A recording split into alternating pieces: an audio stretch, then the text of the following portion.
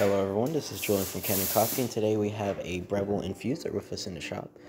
This is a Breville machine that they stopped making a while back, and it had came in because the pump was not activating.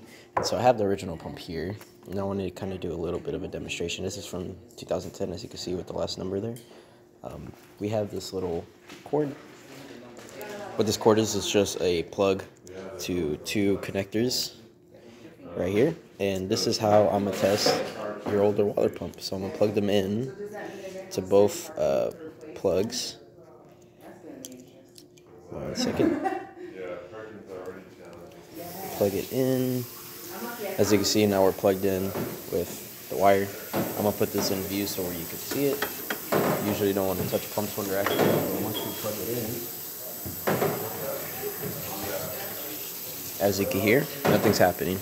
Usually a water pump doing this test will start vibrating because it's trying to pump water, but this thing is not doing anything at all. It kind of hums and vibrates. You could slightly feel it by just touching the plastic part, but it is dead. So we put a new water pump in here, and now we're set to test. So I'm going to start by making a coffee.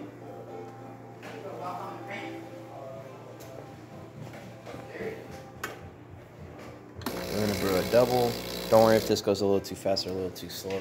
I did not calibrate our grind or the grind amount to your machine. It's just for testing purposes. As you see, it gets up to that espresso range, which is what you're looking for with these smaller machines.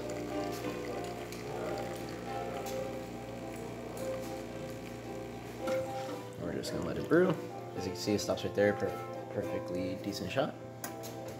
And now we're going to do hot water. It's going to come out of the left hot water wand. Nice steady stream.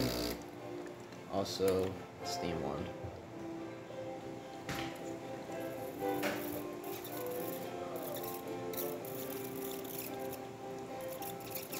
Gonna let it pump. It's getting hot. These machines, when it comes to steam wands, takes a little longer to get up to temperature.